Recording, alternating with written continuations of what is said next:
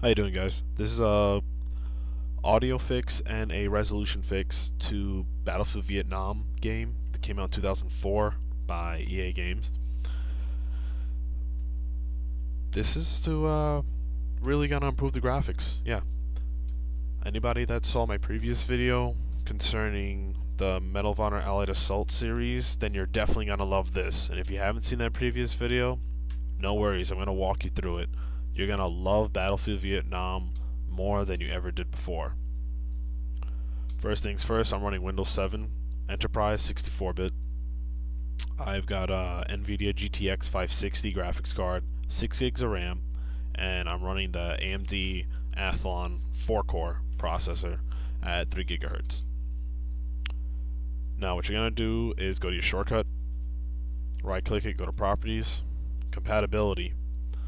Run this program in compatibility mode for Windows 98 and Windows ME. Select it, hit apply, hit OK, done deal. That's what's going to fix the audio issues that most people have when running Windows Vista, Windows 7, and certain audio files in the game don't run or don't load during gameplay. Next, you're going to go to My Computer, go to your local disk or wherever you have the game located.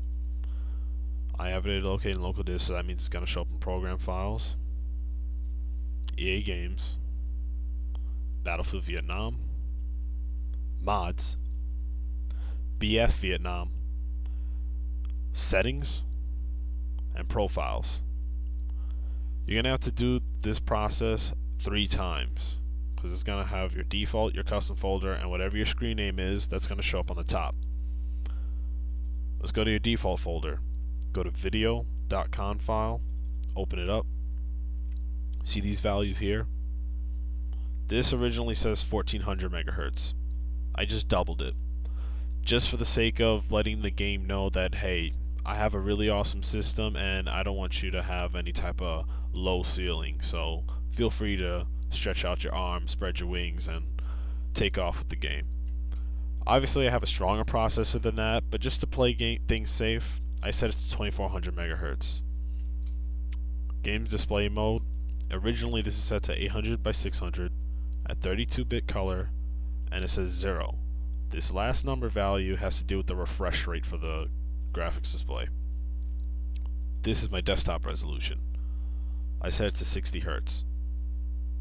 Go to File, hit Save, Exit.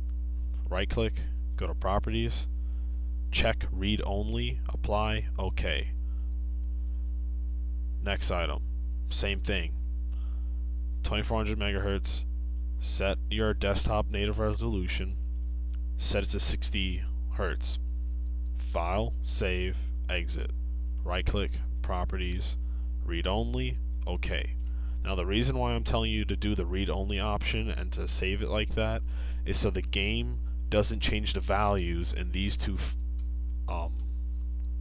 configuration files when you're running the game, because by accident you might click settings or something and you may click save because you wanted to change something else.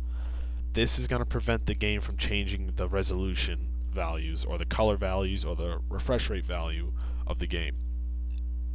Go to your next folder, custom, open up video. Oh shit, it looks a little bit different. Don't worry, it's pretty much the same information.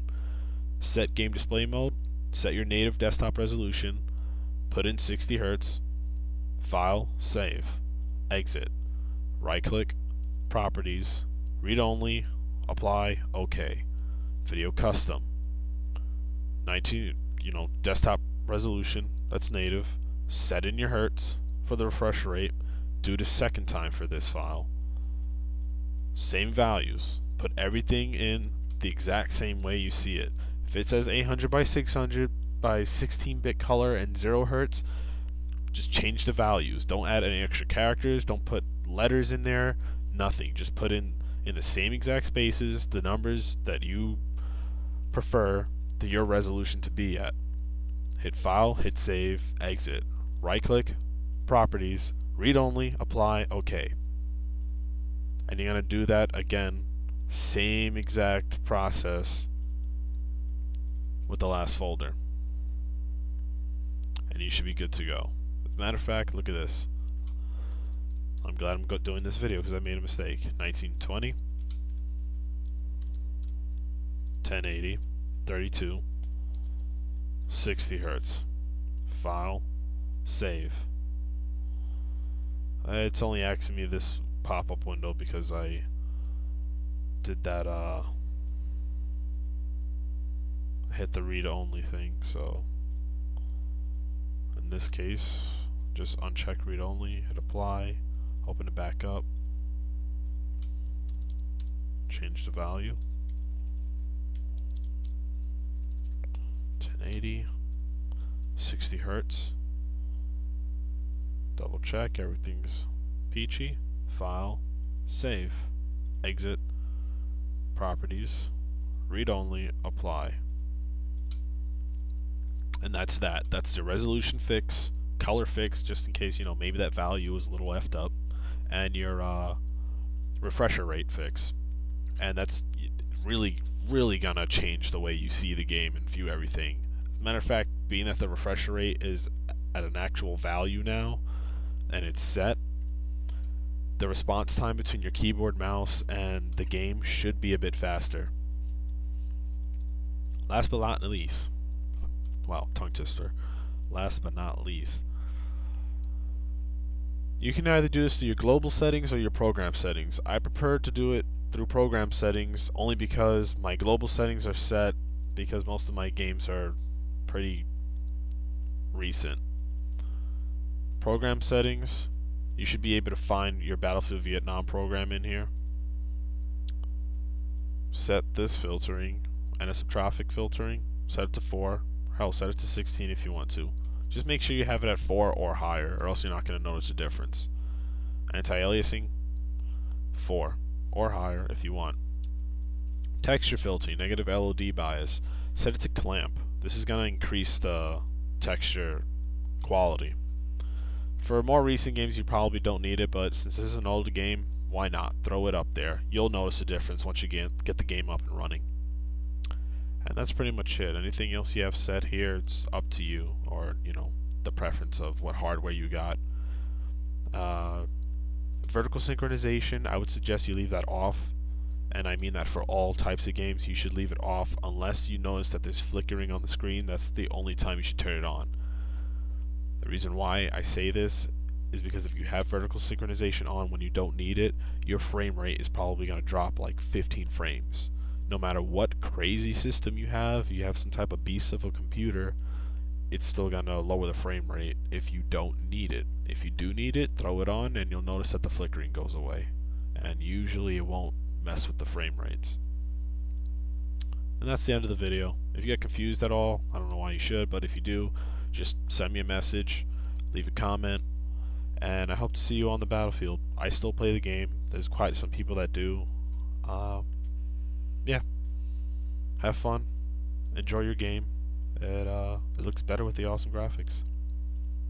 FYI, make sure you have both patches for Battlefield Vietnam. A lot of people forget that there was 2 patches released besides the World War II mod. There's your Battlefield Vietnam 1.2 patch, and then there's the 1.2 to 1.21 incremental patch.